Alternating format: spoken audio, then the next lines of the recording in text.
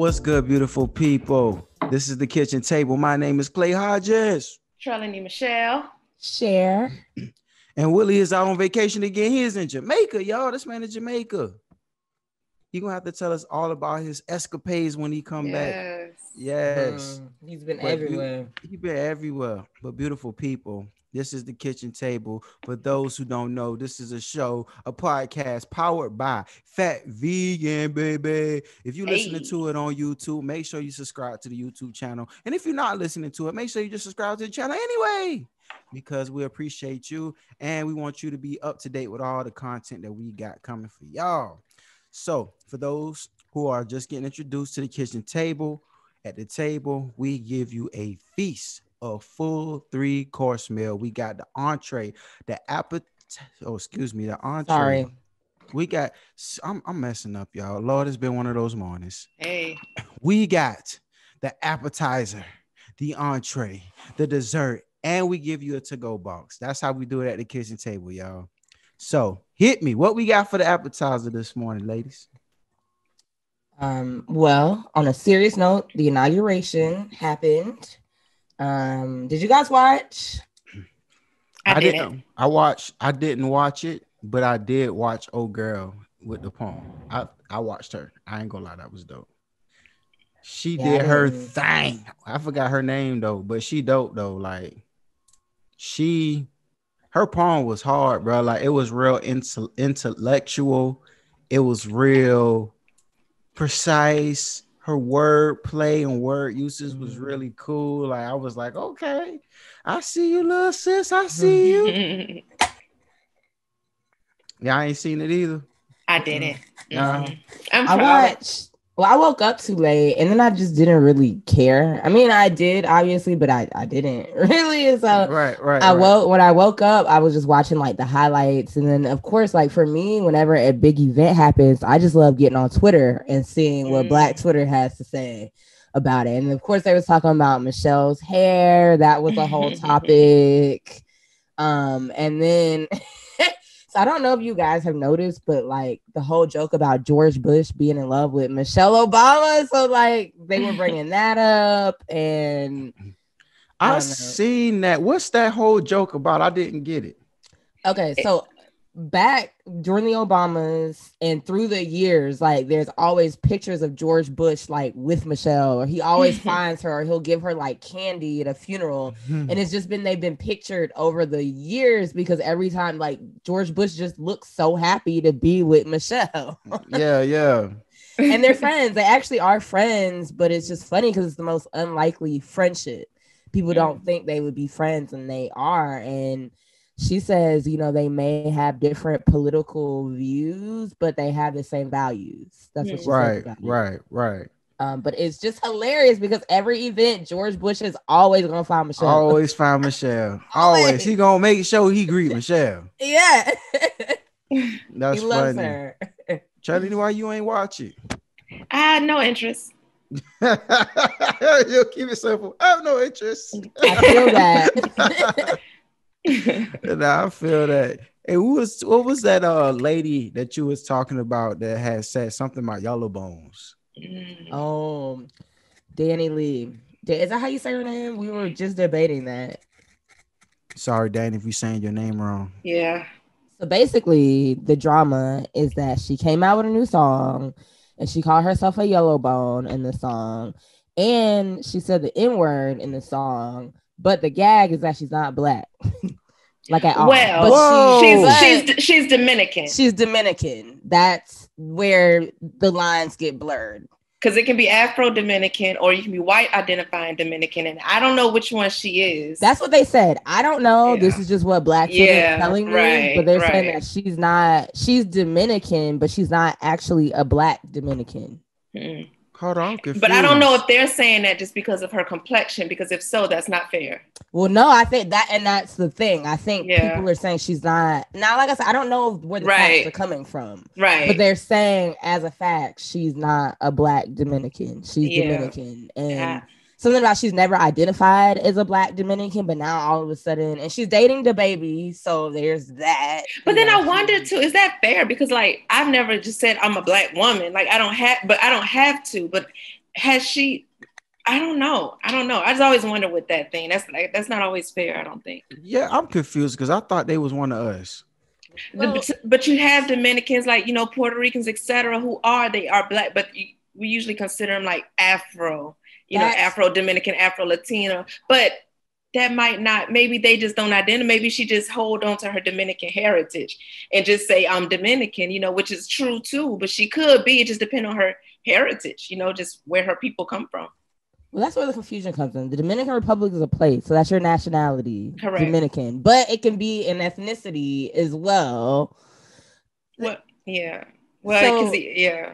It's just like, were your ancestors the colonizers who came over to Dominican, African, which I'm pretty sure because of her complexion, that's mixed in there too. But how do you have any Black in there too? Any African in there? What percentage of it? And do you claim that because you are, or it's complicated. It's very complex. It is. But I think Twitter is mad because I guess people know her from before and she never identified as Black.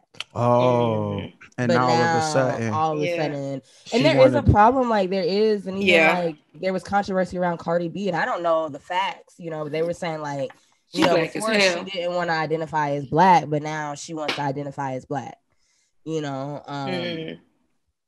Nah, I feel that, especially if you wasn't rocking with us before. Don't try to rock with us because it's cool now. Because it's cool, but then in school, did they try to say they were Black and people like, you ain't Black? You know what I'm saying? And then they were forced to choose, Mm-hmm. I feel that. Yeah. But then in her apology this morning, because when I first heard it, I didn't hear the totality of it. I heard like Yellowbone, her name. And that's what I thought too. Like what Cheryl was talking about, my mind went there. But then in her apology, which it might not necessarily been this morning, just when I saw it, she didn't even mention it. She was just saying like people were upset with her because they thought that she was saying yellow bones are better, basically saying like men want yellow women. And she was like, no, like I admit that colorism is an issue in our community. That's not what I was saying. My man, he prefers Yellowbone. I'm Yellowbone. I was in the studio having a good time. I was turning up. I wasn't thinking deeply. I wasn't even going that deep with it. That's all that I was doing. I was just like, and then she also added that dark-skinned girls brag about their complexions. Why can't I brag about mine? That was interesting to me too, which made me wonder. Me and my son had that conversation before because he's Pop Smoke. When he said it, he was like, I like them red bone, da, da, da, da. And I said something. He was like, what's wrong with him liking red bone women? And then I had to think like, nothing. There's nothing wrong with having a preference. I mean, so is it a problematic with her having a song Yellowbone and promoting light-skinned women? Well, I think, I think the problem lies in did she ever identify as a Black woman until before now? Right. Because Yellowbone is a term for Black women. Correct. And that's what people were mad about. But we don't know the facts. Black Twitter, y'all don't know if this girl. Now, the thing is, when I heard, I was just like shaking my head. Like her career just started, so I hope it's not true. I don't know, but. It's just, if you're not Black, you just shouldn't be saying the N-word. That's just how I feel about it. You just shouldn't. And if you felt comfortable enough to say it and you got caught in it, you should apologize. And if you're not sorry for it, don't give a fake ass apology. So you don't think Dominicans and Spanish speaking people could use that word? Because I think about Big Pun and you know what I'm saying, and Fat Joe and all of those other guys, and they say it, and it's like, I don't know, it don't offend me. It don't, because it's like and I actually listened to that. They were on the podcast, the People's Party podcast with Talib Kweli, and they were talking about that. He was actually on there, and they were saying like they lived the Black experience. They was like growing up in New York, and but it's still different because like the white, but it's like you Hispanic, you know what I'm saying? You're a minority too.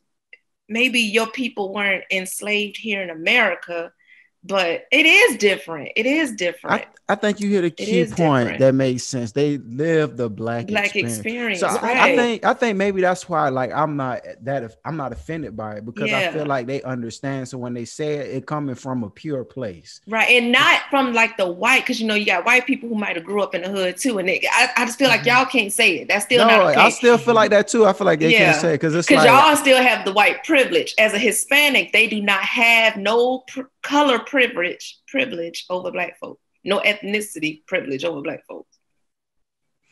Yeah, man, I don't know, man. I don't know. It is such a tricky thing because I think LA is interesting too in that fact. Like just very much where we come from in the South, everything is black and white. And then you got a couple Hispanics sprinkled in there and a couple Asian people. But here, like in New York, in LA, like people grow up together and cultures are very much mixed together, you know. So I don't know. I personally feel like if you're not black, you shouldn't be saying it. But also at the same time, I'm not gonna meet you who I don't know how you've been raised your whole life, and I meet you. I don't feel like I'm here to tell you like you can't use this word. Right. But I am here to say that if you're not around your people and you saying this word, you can't be mad at the response that you get from black people. True that. So Sheridan, let me ask you this question. So you don't feel like even the Spanish speaking people shouldn't say it either? Like none of them. If you ain't black, like you're not Afro, Latino. No, because the thing is, I feel like yes, Trelani, I do agree with what you're saying about they don't get the white privilege, but black people still are the lowest ethnicity on the totem pole. Like a lot of these people come over here and we built these things so that they could be able to do certain things and they still get to benefit off of it and we don't.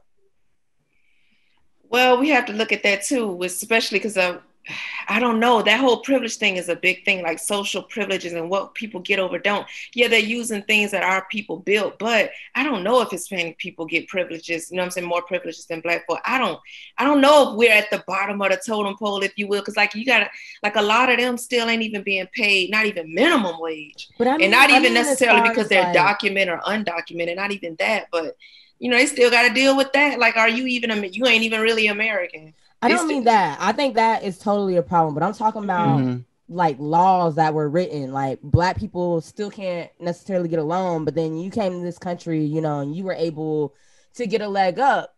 And it just still bothers me that black people still don't have a part of this wealth in this country. And a lot of other people come over here and are able to easily. I don't know if Hispanics getting that though. That might be like Asian population. I want to say them Asians and the Indian folks. Yeah, right. They eating like they got Chinatowns everywhere. Like all the big cities I go to, like it's a Chinatown there. And I always think like, dang man, I wish we had a town. You know, I wish we had a town, but we did. Well, we had they towns. Burned it down. Right. They cut interstates through them. Yeah. Yeah, they ain't cutting interstates through their stuff, man. But nah, I feel y'all, man. But that was a great appetizer, y'all. That was a great appetizer. Let's get into this entree. So what we talking about today, y'all, we talking about financial literacy. We talking about how we grew up and our ideas that we were introduced to when it comes to money, how our parents were, and how we are now, like things that we learned along the way. It's kind of remind me of that book, Rich Dad, Poor Dad. Have y'all read that or heard about it? I've heard of it, but I haven't read it. But I know it changed my life. It changed my life as well. So I gotta read it. Literally, both of y'all just said it changed my life. Yes, Robert Kawasaki. Like he had his dad, and then he had this mentor essentially, and his mentor was wealthy, and his dad wasn't. Like his dad lived paycheck to paycheck, and he kind of just talked about the differences between their thinking and the differences between their habits, and he just break down, basic business terminologies like assets and liabilities and things of that nature. And he just kind of just really break down the mental process of having wealth and building wealth, and the mental process of making money and freely giving that away. Like it's the rich dad, poor dad. The habits and behaviors of the rich versus the not. Yeah. Right. So who want to pop it off, man? Who want to pop this off? I'll start. while my baby get her lungs together. Yeah, she over there smoking that good melon. Thank you, boo. I appreciate that. So I read the book November 2019. And that's actually when I started investing too, like while reading that book. And I never was investing before that. Even like my jobs would do it for me. I would leave a job, cash in 401k and all those things like that. Like, but with this time, I was like, he just broke it down in a way that I could understand. I really liked it too, because I felt like that was my experience growing up. Neither one of my fathers were wealthy per se, or even millionaires, but I had a father and I had a stepdaddy. My biological daddy, he was the type, like, he would get ideas, he would do them, he invested his money like in different ways. My stepdad would have ideas and would talk about these. He never executed. He bought all of these business books, including Rich Dad Poor Dad. He had, and like Richest Man in Babylon, he had all of this research material. And it seemed like he just got stuck in that phase. Like he knew that he had the knowledge, he just never executed for whatever reason. And I maybe fear. What was his sign? I gotta know. Cancer, June cancer. Yeah, I don't know. Me and my sister, we talk about that all the time. Like, maybe mom, like, cause our mama, maybe she didn't support it and he didn't. I don't know, but I just know my dad was just like he would mention it one time before you know it. Now he opened up a restaurant down the street, and he'd be like, I told you, like, damn, like, I ain't know, like, it was in the works, like, it was for real. And I think, and I took after a lot of that too. But, and I also had two very distinct experiences growing up. My father was cheap as fuck, which wealthy people tend to be. He had the same clothes, like, as if they ain't toe up, like, if it's good, it's still what it is. He still got the big screen TV with the booty on the back, like, because it still works. It's like, so he just had the, if it's still working, it's still good. Ain't no sense. My mom kept hers for forever too. Still got it. So it's like, yes, yeah, like, he was always so cheap, and it blew me. Like, going out to eat, we got the plastic silverware, you put it in the sink. Why we gotta wash it? This shit's supposed to be thrown away. Right.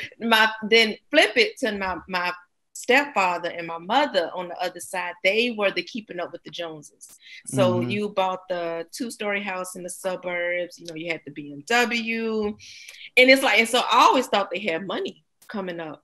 Honestly, it wasn't until just getting, you know, transparency, my stepfather passed away, and then shit like got real. I was grown and I was a little more involved in the conversation. I realized y'all ain't got no money.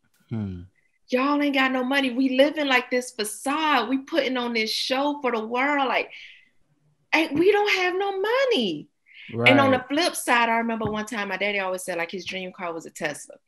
I was telling him one time, I was like, I'm gonna get you that Tesla one day, Daddy. And I remember I said that one day, like, and one day we were just talking, we were drinking. I told him, I'm gonna get you your Tesla. He was like, I don't need you to give me no Tesla. I can get it right now if I wanted to. Like, I just say, and I was just like, you haven't, like, you can actually do that for yourself right now if you wanted to. So I grew up with both experiences. I think I lived the experience like with my stepfather and my mom, you know, for a while, like, not necessarily getting BMWs, but just buying things before I could actually afford them, accumulating debt. You know what I'm saying? In the name of, and I don't even think I necessarily did it for show. I just think it was just, I thought that's just what you did. You were raised. That's what you saw. So you go to, and I was raised in what I saw, and also in what they taught. It was like, you go to college, and then you graduate, and you know what I'm saying, you get your family, y'all get a house, and then the goal is always to get a bigger house in a more expensive car. It was always to accumulate more expensive stuff, put your kids in private school. So it's like I was headed down that path. On it, I just realized, for me, and I thank God that stuff like that hits me rather fast. I was like, this shit don't make sense for me. And it was just, especially when I realized starting off, so I'm gonna go back to 2007. I had a job since I was 14, but like 2007. So now I have my son, he's like 2 years old. I'm working at the hotel, making like $7.50 an hour, no money. I got food stamps, Medicaid, all that stuff, blah, blah, blah. 2008, I started working at the police. That's where I started working for 911. Now I'm making $15 an hour. I got benefits. But then I remember looking, and then we moved from the apartment, like, we lived in Edgewater, in Savannah. It's like damn near the projects, but they apartments, but they just $600, like I think we paid $650 a month. And then I moved to Berwick in a nice apartment. It was brand new. My rent's like $900 a month. It was like a step up. But then I remember thinking, I was sitting up at that time, that was my husband. And I was like, our living situation, we still live in check to check. Like our living situation ain't changed. How are we making double? But my living situation really ain't changing. Like we still worrying about money every month. How are we gonna do this? How are we gonna do that? I still have a very small margin. I never feel like I have enough money to save. And then I was like, okay, so that's when it kind of just hit me like, this don't make sense. I got to do something different. And I had and I think honesty, that's where vulnerability and transparency really comes in, because you have to really be able to be honest with yourself, I think, but you also have to be able to be honest with somebody else who's doing better than you in that particular area. You can't be fronting like you got it together. Like I had to be honest with my daddy, like, look, I don't have no savings. And he always used to tell me, like, you need to get disability, like a short-term disability, not just with your job, because if something happened to you, you know, that can afford, you know, he was like, I got short-term disability. I had to come out for surgery. My disability insurance paid me more money than, you know, my job was paying, because he had a job and he had his own welding business on the side. But he was like, that paid me more money than both of them put together. And I'd be like, I can't afford to do that. He always said, like, you need to get your own life insurance policy on me. Yeah, I have you a beneficiary on mine, but you need to get your own.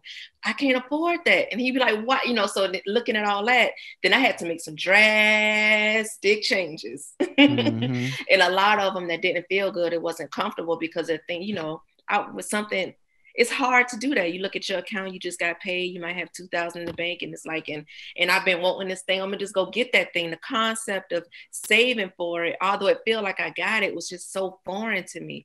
Then I read Rich Dad, Poor Dad, because I was like, okay, I'm doing better with my money, but now I want to build wealth. I don't even know where to start. And so I just went through my stepdaddy archives. Like I knew he had the books. I had never looked into them, but I knew he had them.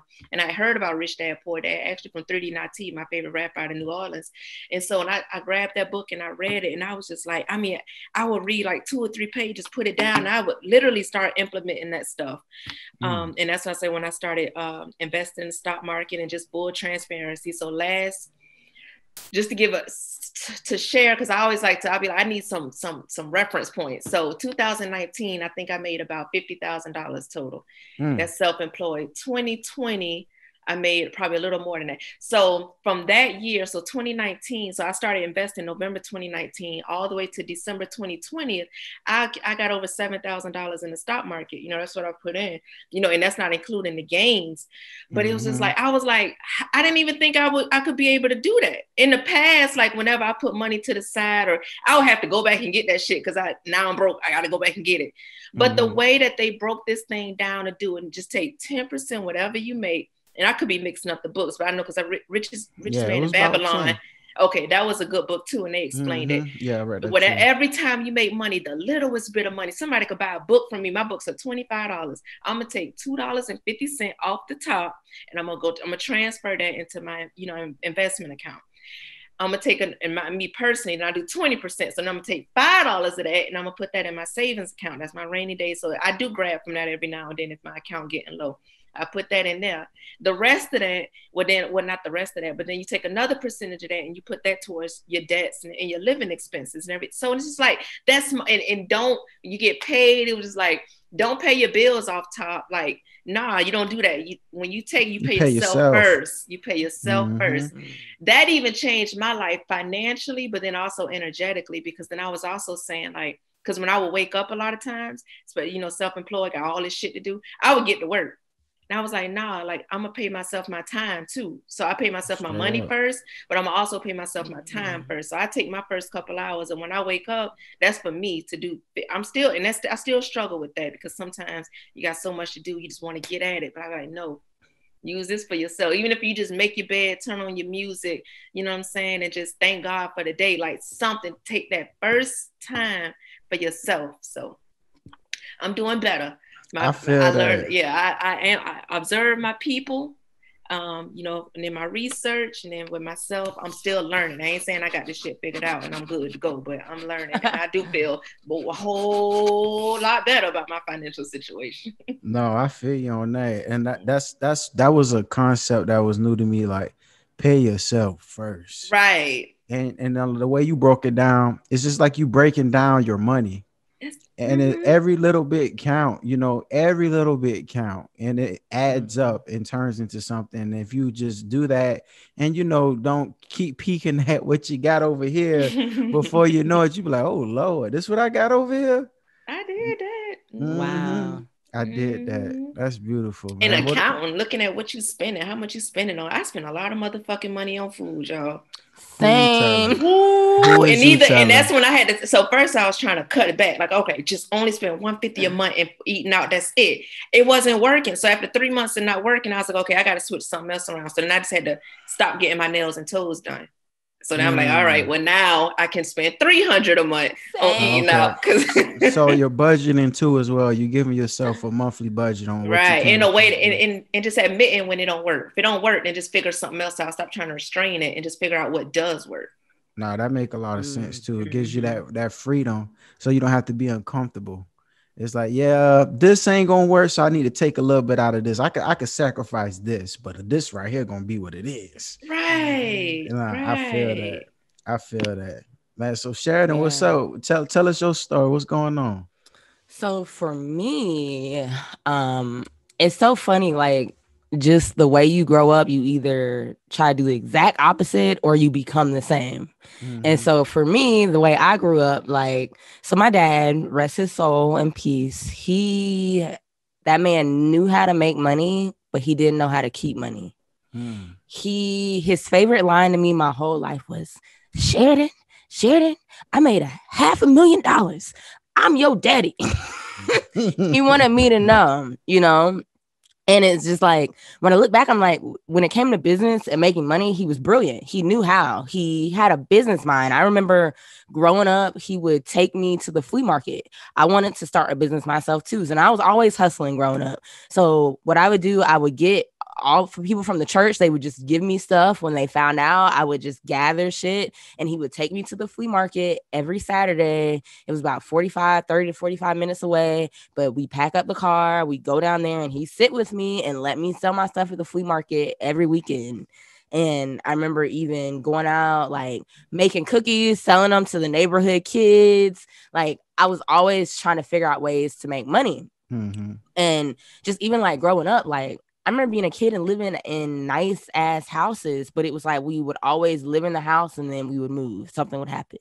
And it was just like, we would have nice cars and then it would get repossessed. And, you know, it's like, not to tell all my business on air, but it's just like, kind of like you were saying about appearances. It was like, my dad always wanted the nicest house. He wanted the nicest cars.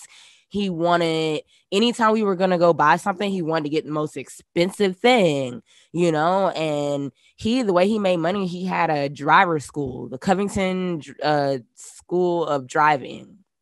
And he employed people under him. And looking back now, like, he employed Black people, you know, like, it was kind of great. I'm like, I didn't know what he was doing at the time, but because I was so young, but all his employees were Black, now that I think about it. And it's like, he knew how to think and how to generate that money, but he didn't know how to save. He didn't know how to keep it or what to do with it. So for me, it was just like growing up, it's like, I knew things were good and then they weren't. And then when I was finally on my own, I got my first job when I was 16 or 17, I think. But it was just like, I didn't want to be like that. I wanted to, because I knew that I knew how to make money like my dad, but I watched him lose everything. And, you know, when he passed away, he didn't have anything. He was broke. He was dead broke when he passed away, to the point that my oldest brother had to pay for his funeral.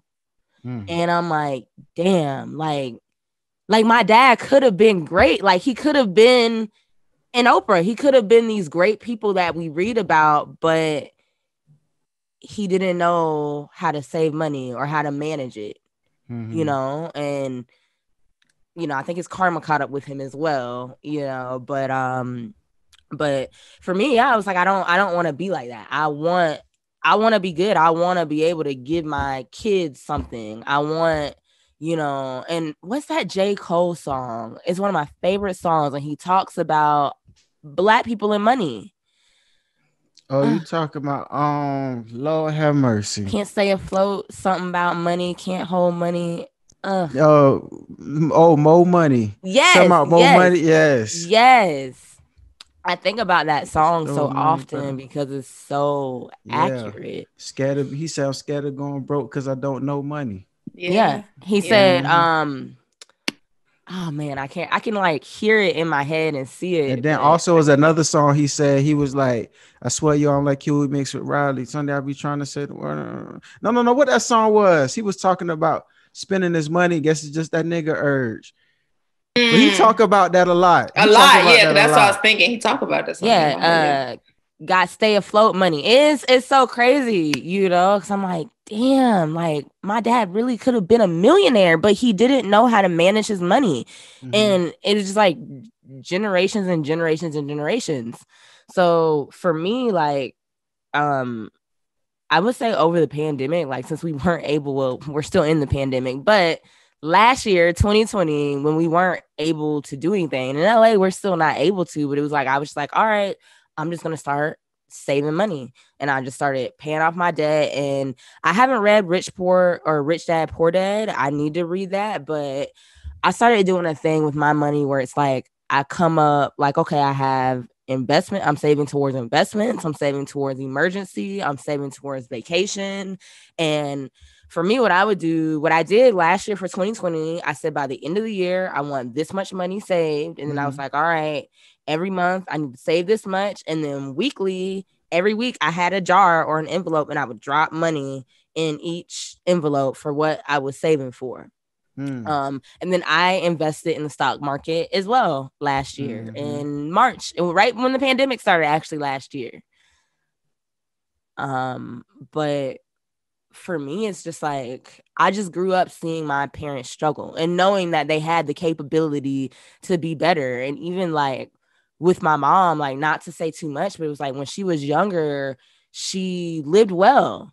And then it was like, she got older and she got married and she had children and this, and this happened. And it was just like this constant cycle of living paycheck to paycheck, you know, and because I watched my parents do that and to know that they were handling their money great at one time, just for me, I was like, I don't want to do that. I don't want to say be better, but I want to learn from what they went through.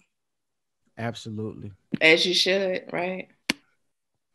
Man, that's interesting though. So your pops was getting to the shmoney. Listen, I remember at one point we lived in this mansion. It was like, and it's so crazy because my mom, literally the way she said it, she was like, I literally visualized this. I wrote down in my book that I wanted to live in a house made of stucco and I wanted palm trees or a weeping willow tree in the front yard.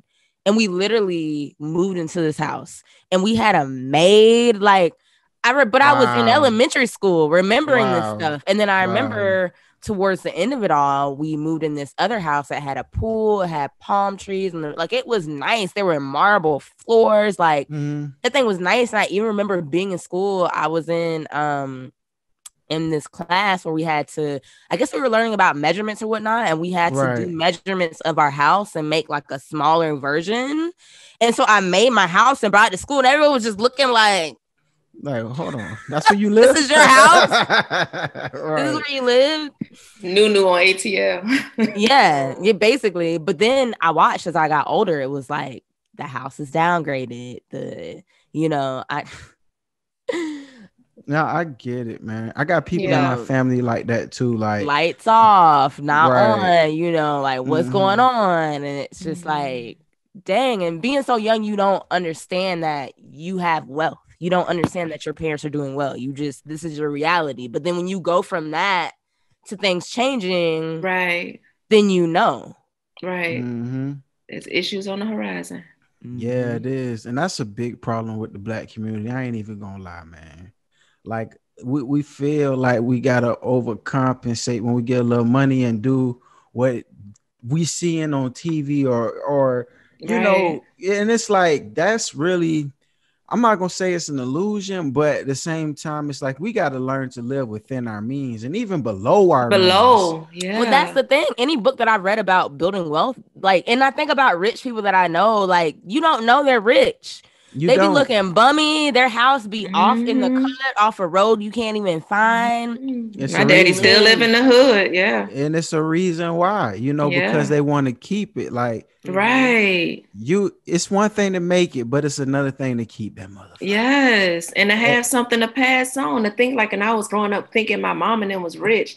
And then I grew up and they had nothing for me. Then my daddy, who I thought was because he lived in the hood, it's like I didn't think he had nothing. And now I get to live in a home that he built. And now I get to live rent free. Like, he has something for me to help me, to leverage me, you know, like, but the ones who had all the stuff, man, it's wild. And that's the truth of it. And I know some people in here are hip hop fans. And I'm going to just keep it G with you, from a person who studied the business of hip hop and music in general. A lot of these rappers you see with all these chains and all these cars and all these, they broke. They broke. Yeah. It's they fake. broke as fuck. It's an illusion. It's an illusion. The house is owned by the record label. Those cars are owned by the record label. They're making payments on their chains. It's like they're broke, bro. They are broke, and that's the reality of it. That's the reality of it. And it's like a lot of people feel like we gotta look like this to show our wealth. It's like, man, that's fake, bro. That's how black wealth has been presented to us, right?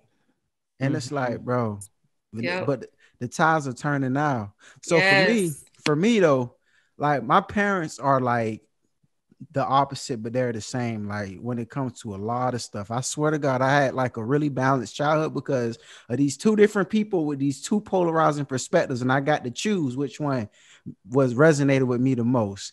So my mama is a entrepreneur. She's a go-getter. She know how to make money. That lady know how to make money. I'm talking about she'll sell Mary Kay. She'll sell walking products. She'll sell anything. She gonna figure out a way to make some money. My mama also is a professional finesser. Like, she understands the system, taxes, all that. She know loopholes. She know how to get the money. You know what I'm saying? She gets it. But my mama, I don't want to stereotype and make it a woman thing, but most women I know, y'all be spending a lot of money. I ain't gonna lie now. It depends. Yeah, because my mama wasn't the spender. My stepdaddy was a spender. Yeah. I think that depends. That's what Hollywood say, I think. Yeah. It do depend. But my mama be spending that. She be spending that damn What's her money. thing? Like clothes? Man, it's gadgets.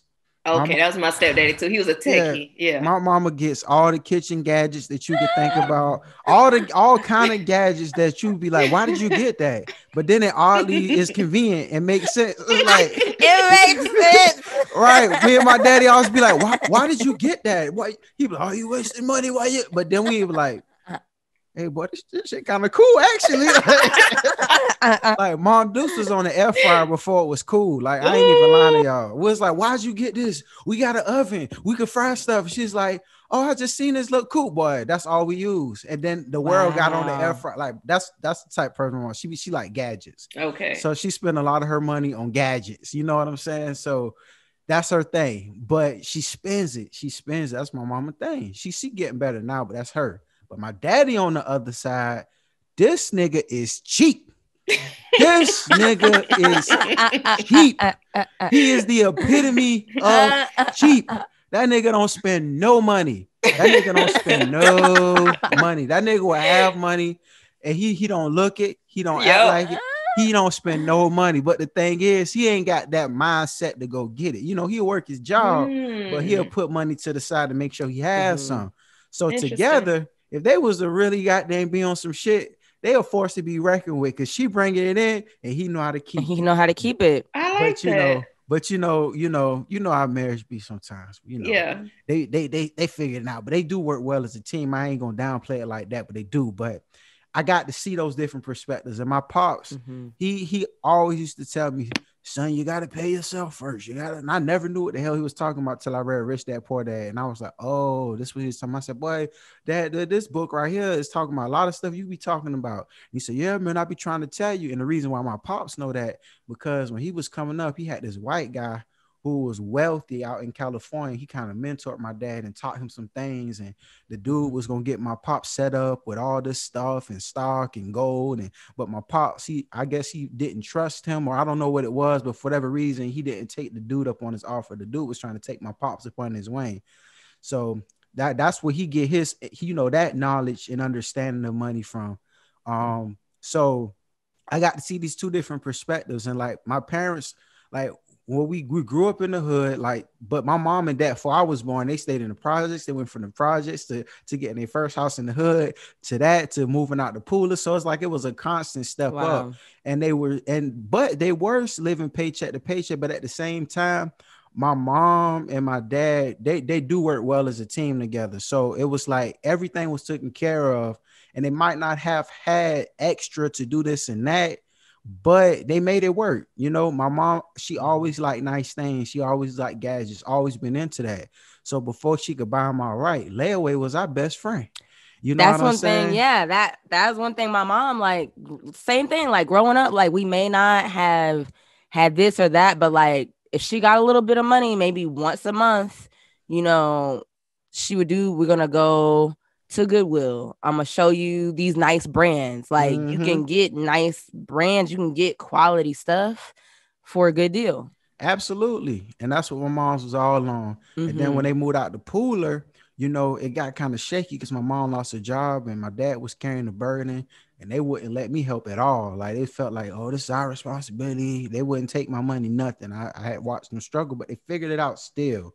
You know what I'm saying? And now they're in a much, much better financial situation, much, much better.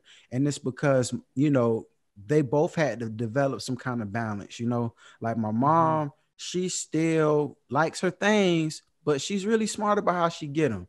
And, and it's just, they stay at their means. I don't say they stay below. My pops would love if they stayed below their means, but they at least stay at their means where it makes sense, where they got some money, where they can do extra things if they want to do that.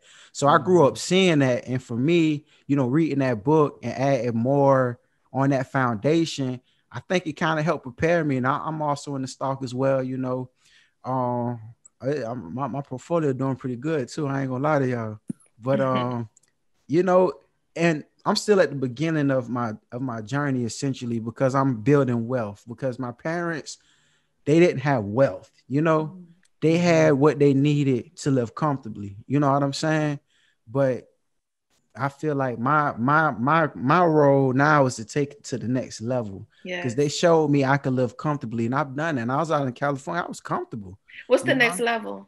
The next level is accumulating wealth and being able to really have something to be able to share and pass down. Like my parents have the house to pass down for me, right? And that's more than what they had coming up. So they did their part and take it to the next step. So I feel like I got to do my part and take it to the next step. Not only do I have to provide for my children, their grandchildren, but I have to provide for my grandchildren. You see what I'm saying? So that's what I'm on right now. Okay.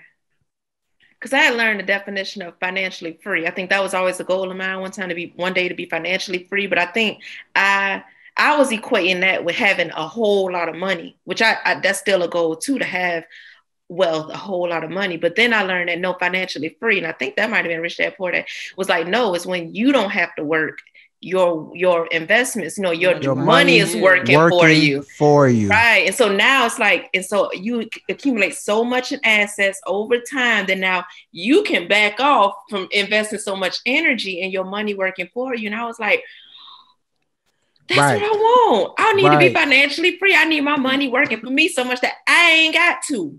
Right.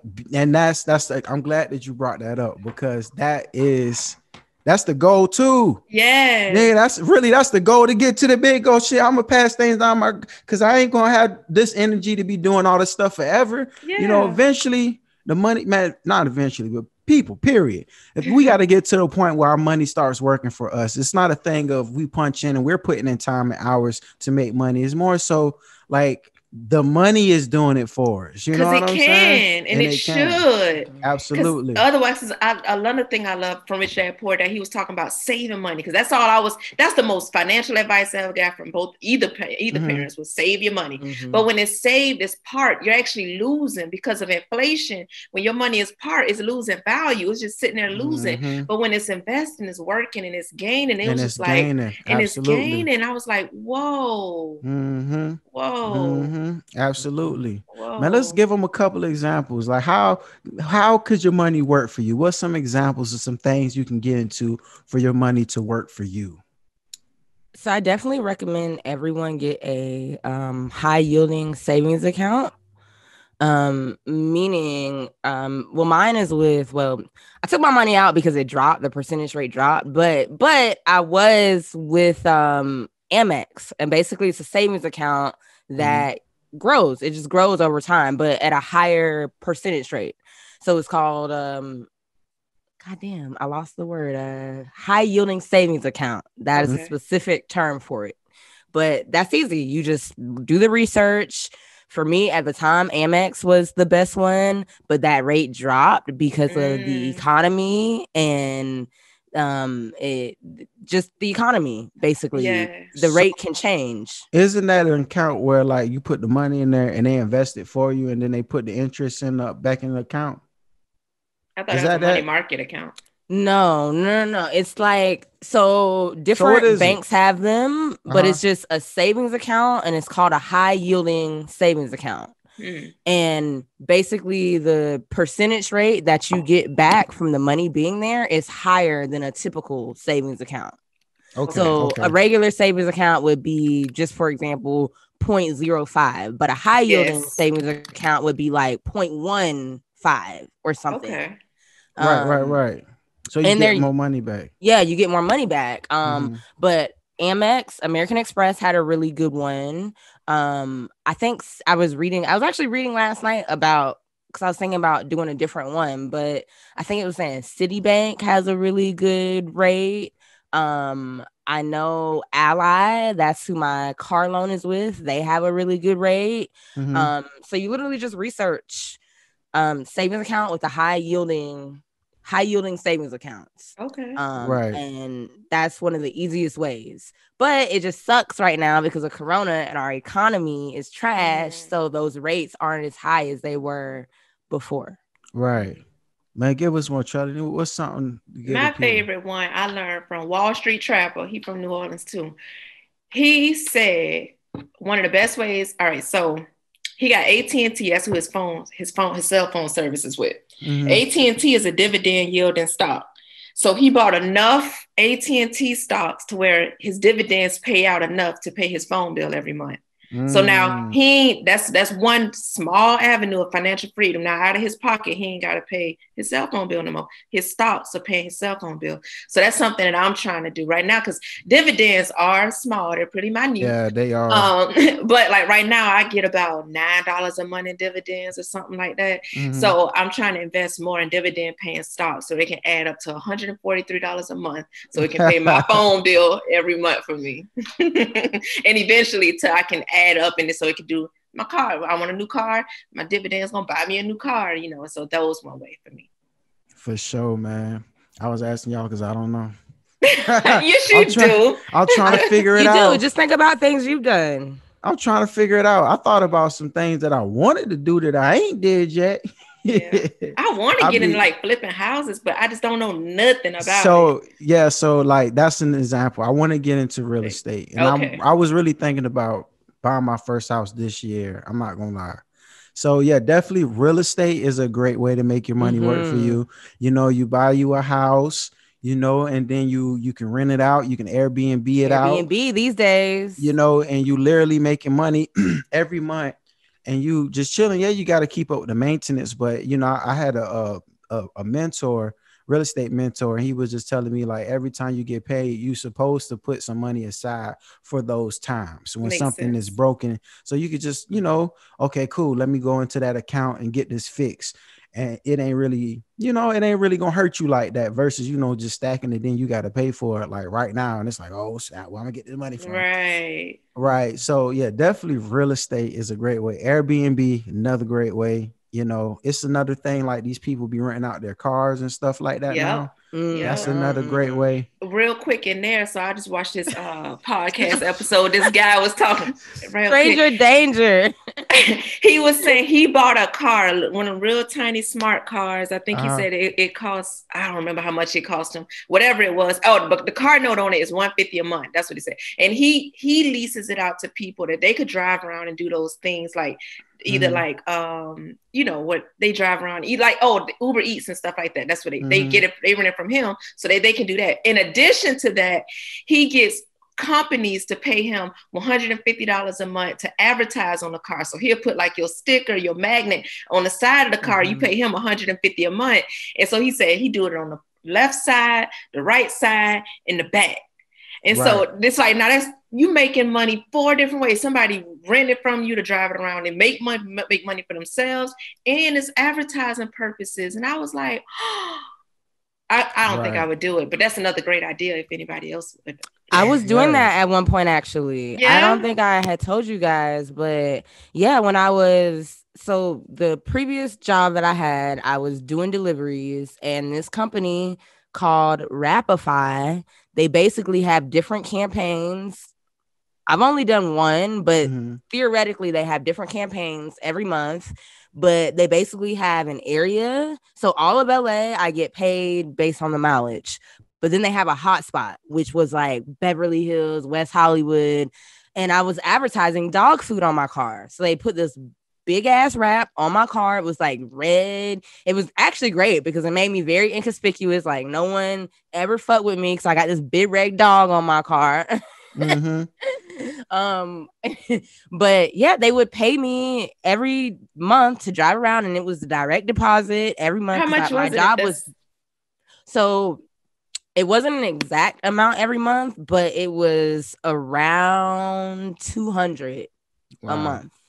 $200 extra a month sounds great. Yeah, but driving, no, I lied. Every 2 weeks, it was like $200 every 2 weeks. Oh, excuse me. That's what it was. It was $400. And it was paid off of how many miles you drove. The mileage, yeah. Okay. How did they determine where you were? Like if you said like I was in the hot spot. The app. So it was an app that GPS I downloaded on my phone, and then they just tracked me as I was driving. Interesting. Right. The only thing was they would only pay you up to a certain amount of mileage. Okay. And I drove way more. So I should have got paid more. Though. But it was $400 in my bank account every month, and I did it for like 3 or 4 months. Yeah, that's a great way to make some good passive income right there. Yeah. Passive income for folks who don't know, is income that you get while you're doing pretty much either nothing or something you would normally do. It's just, I take those extra $400 a month driving around. Yeah, I do that. Literally, I just had to have a big red dog on my car.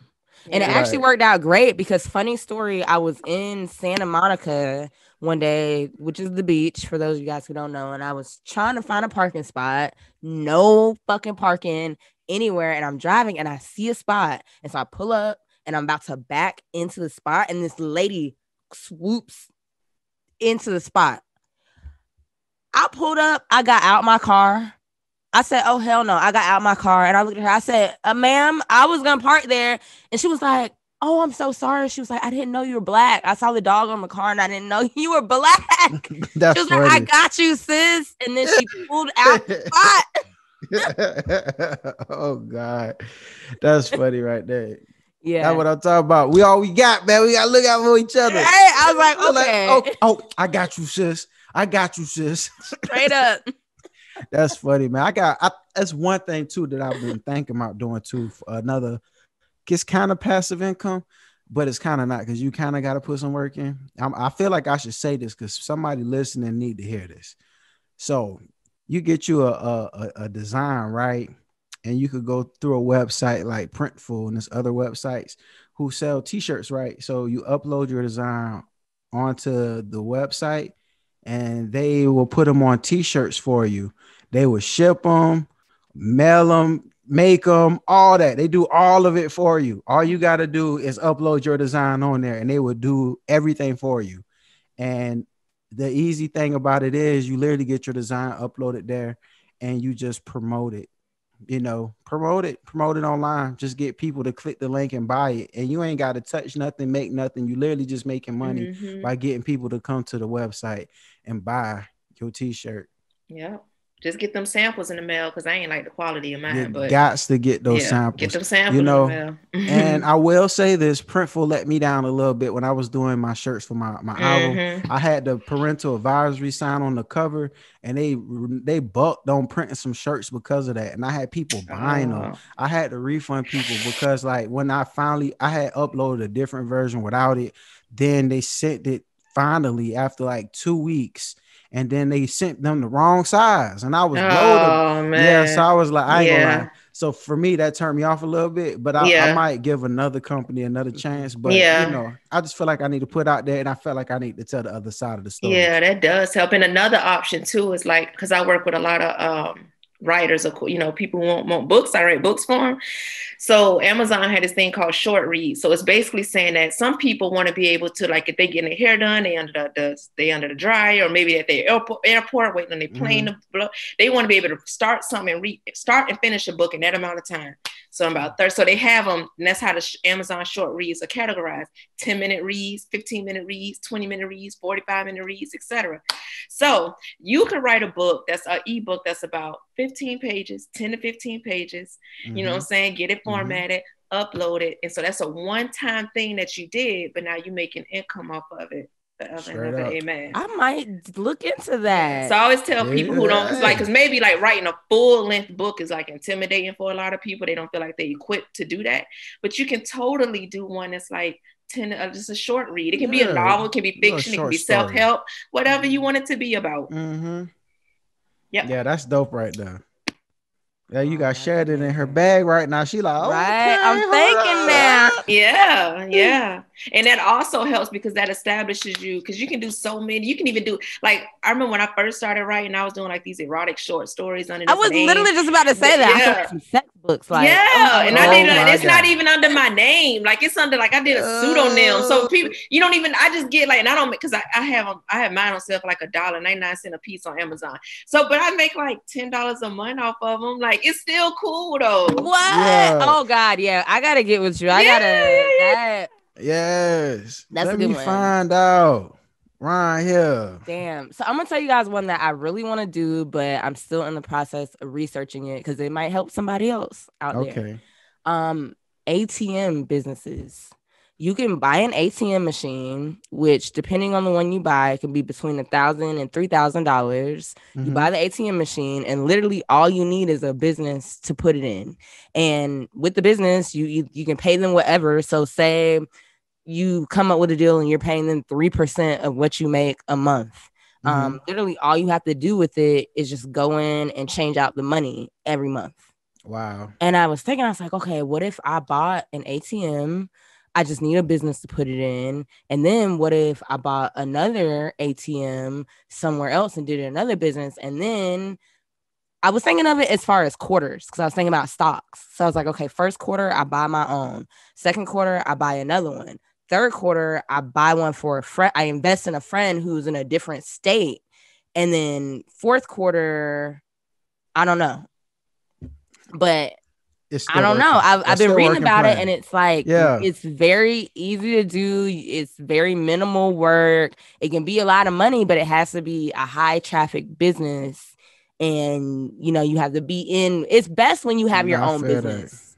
That's the best way to do it. But if you don't, you got to get in somewhere. I feel that. I didn't even know that you can do that. I thought that the people that own the business just did it, but that makes sense too. Like, if I owned a business, I would and the way I thought about it, I was like, I really want to put it in a Black business. That way I'm keeping the money in the Black community. Right. I was like, what Black businesses do I know? Especially if you can think of any businesses that are like cash only. You can't pay exactly. with a card there. Yeah. And then it's like they always charge you like $2-3 if that's not your. That's what the person who owns the ATM is getting. No. Yes. Boy, thank you for that. That's just a hustle. And vending machines. Vending machines is another one. But the thing with vending machines, you got to have a lot of them. That's how you make a profit. And it's a little bit more work to do. And I think they're a little more expensive vending machines. But either way. Ain't it? Thank you for that, Sheridan. But yeah, an ATM is only $3,000. I was like, $2,000. Like, that's easy. You just save that. I saved it. I saved the money last year. I saved the money for my ATM machine. But I'm like, I just haven't done the research yet to be out here trying to invest in an ATM machine. Go on, get right and keep us posted on that process. I keep you guys posted, but yeah, that was one of my things I was saving towards last year. I was like, I need to invest in this ATM machine the beginning of January, and I saved it. Oh, that's dope. Heck yeah, man. Yeah. Hey, thank you for that, y'all. Thank you, ladies. I appreciate that. And I know that the listeners appreciate that too. Financial wellness in the Black community. That's what I'm talking about. Right. So, yes, man, let's get into this dessert, man. Tell me something sweet. Who will go first? I don't know. You always go first, Trelani. You might as well go first. Yeah. Did I talk about that opportunity, writing opportunity I got for the artist? Did I talk about that on the podcast? No, you didn't. Okay. You talked about it online. I seen that. I was like, So what happened? Well, I'm more than the opportunity itself was how I got the opportunity. Right. So it was just like this artist who make like these bomb ass collage kind of painting type of things, and he made a Zora Neale Hurston. I love Zora Neale Hurston. I wanted it. I knew I couldn't afford it. It was like $4,000, but I would just so I would just reach out to see like what's up and let them know I love it, and like if I could put it on layaway, let me know. And he was basically like, no. But in the process of it, he was like, yo, he ended up hitting me up later and was like, I just went through your whole Crack Tea Instagram and I love it. He was like, 98% of like everything that you posted, like that's the kind of content I have on my website. I would love if you could do some writing for our website. I was like, I went and checked out the website to make sure it matches my vibe. And I was like, you fucking right. In addition to that, he was like, and I have another idea. What if you like, I love your voice and you read some of the pieces and so it's like I get paid good money to like read it. Wow. I have to like video edit it too, because I fuck up when I read it and I can't pronounce shit. But either way, like I was like, I got this experience because I was willing to reach out to an artist for a piece of artwork that for one, I knew I couldn't even afford, but I just put myself out there and I got, and something beautiful and amazing came from it. So that's my dessert. Congrats. That's amazing. Congratulations. I love when life works like that. Hell yeah. Come on, Shannon. What's up? Tell us something sweet, yeah. So I told, I didn't tell. Okay. So I told you, Clay, but, so I recently went out on a limb. I quit my job. But I got offered a new job. I wasn't even planning to quit my job. But I was just going through a lot. Like I had been going through a lot of health issues before Christmas. I have chronic back pain. So it was just getting really bad driving because I was in my car for at least 8 hours a day, at least. Okay. And it's a pandemic. So as far as like on my breaks, like I can't go sit in somewhere really. I'm just out here in my car, unless I happen to be at my house and I can come home. But I was asking the universe, I was like, I really need health insurance and I need something's got to give because my job had done some real shady things during the pandemic, just things that were unforgivable. And it just kept building and kept building and kept building. And I just found out that this was not a company that I wanted to be associated with, but I needed a job.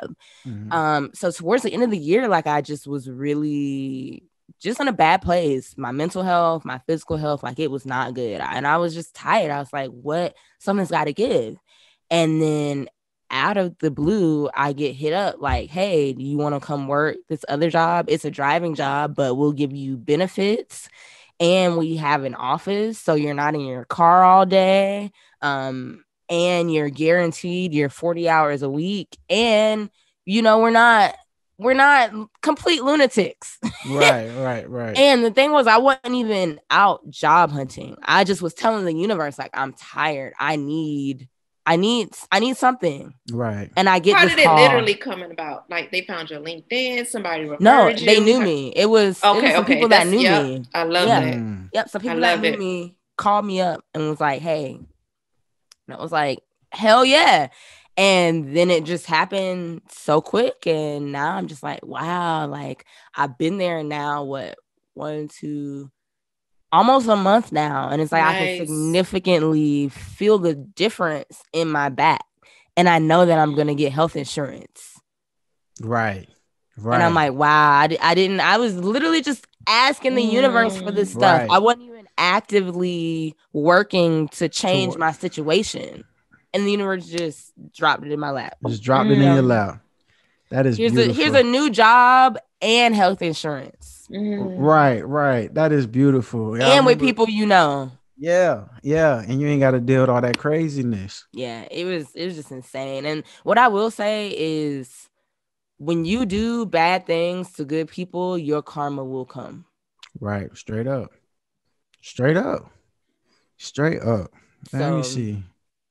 Let me see what I got here, y'all.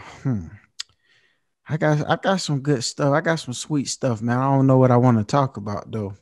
So, okay, this is the first thing that comes to mind. So I reconnected with an old friend of mine, and it was pretty sweet.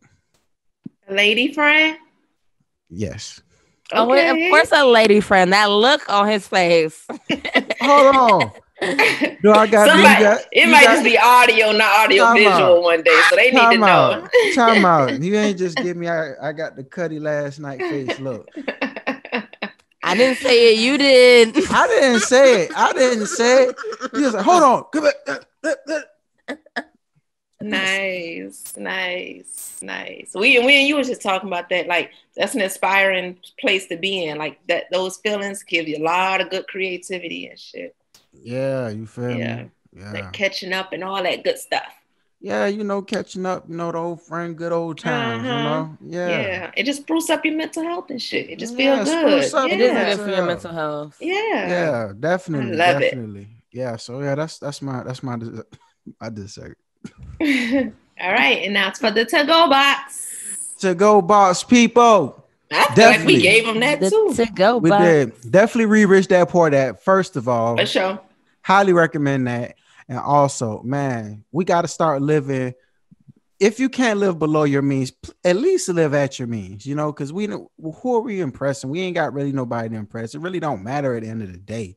Like, it don't matter. Like, long as you straight, that's what really matter. You know what I'm saying? It don't matter what it look like.